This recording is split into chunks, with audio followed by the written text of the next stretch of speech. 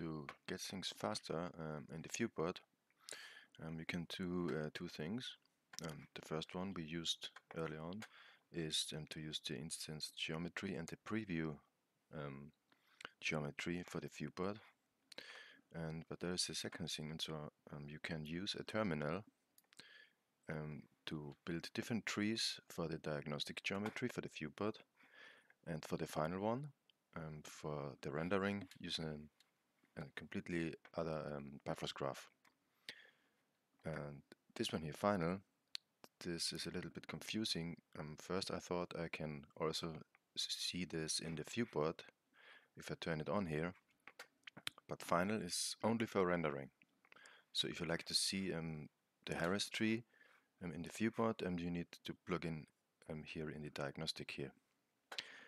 And I did here a culling so I don't see all the trees in the viewport.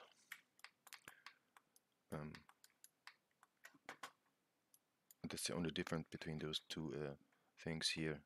Here I use less trees, and I plug in here this Harris geometry, you see. And the output here is run out with Arnold on GPU, so it's quite fast here. Yeah, that's how you set up a system to see a different amount of trees in the viewport and use another geometry.